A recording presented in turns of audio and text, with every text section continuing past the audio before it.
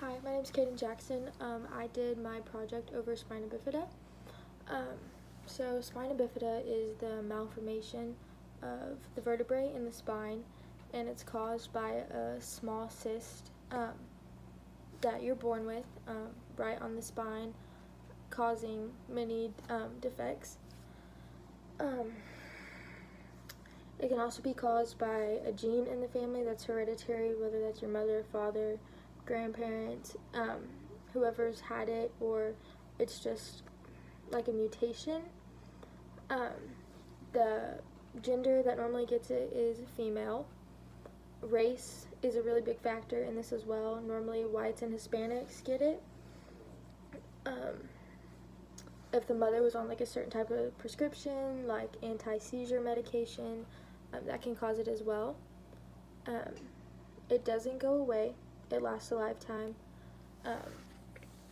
When the baby is in the womb, the mother can decide whether or not they want to have a procedure done. And that procedure consists of removing the cyst on the spine.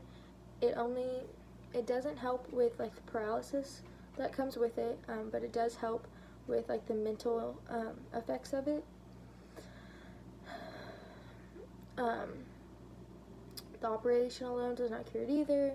It is just a precaution to help with the effects. Spina bifida causes paralysis in the legs because of the cyst on the spine. Many doctors recommend the mother do it for the child. There is medication that goes along with it.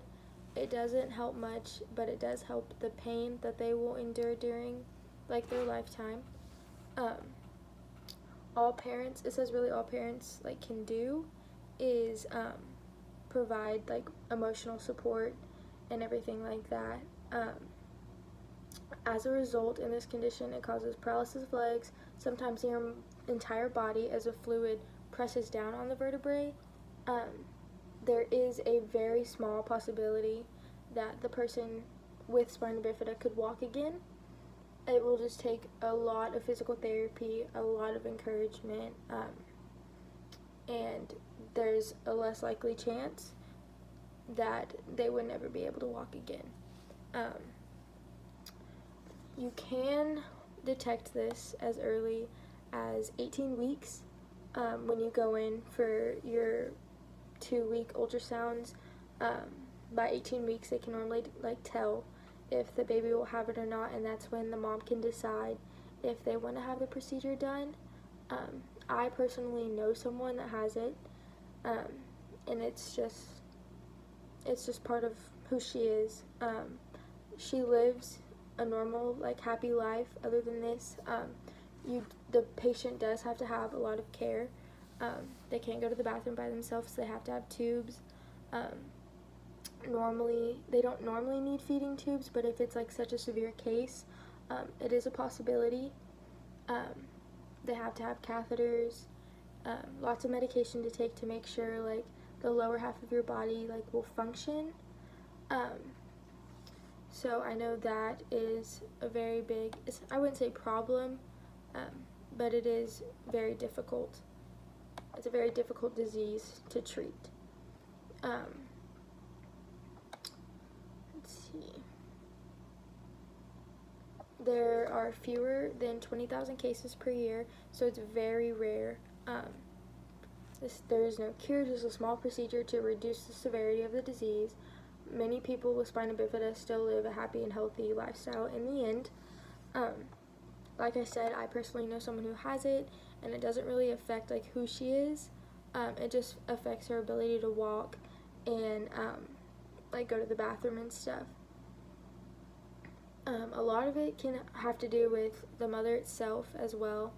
Like I said earlier, I did say something about prescription, but it also can be determined by if the mother was on drugs. That obviously can be a factor in many things wrong with children when they're born.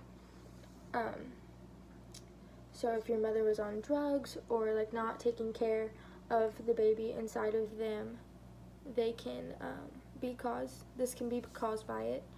Let's see.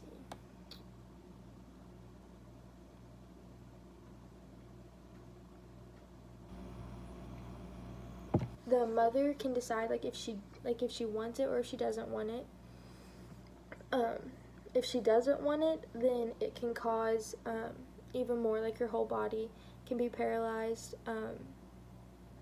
The neurological effects of it, sometimes the brain does develop differently if there's spina bifida, just because the cyst, like the fluid in the cyst, can go into the brain, and it can cause like slow learning or delayed speech or no speech at all. So that's just, it's the mother's decision, but like doctors like suggest, like highly recommend that they do the procedure before the baby is born. Let's see. So that's pretty much it over spina bifida. There's no cure for it. You can just you can lower the effects of like the neurological damage if you do have the cyst removed, and the doctors say all you really can do is provide them emotional support and be there for them and help take care of them, because in the end, like, they really can't take care of themselves,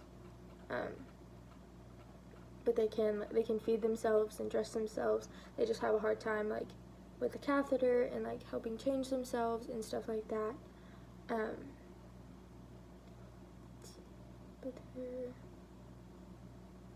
yeah, like I said, they can still live a happy and healthy life, everything like that. And in my poster presentation, I have all my sources cited, so if you need to look at any of those, that's fine.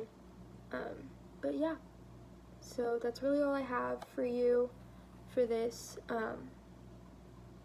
So if you have any questions, feel free to email me, ask, and I'm happy to answer them.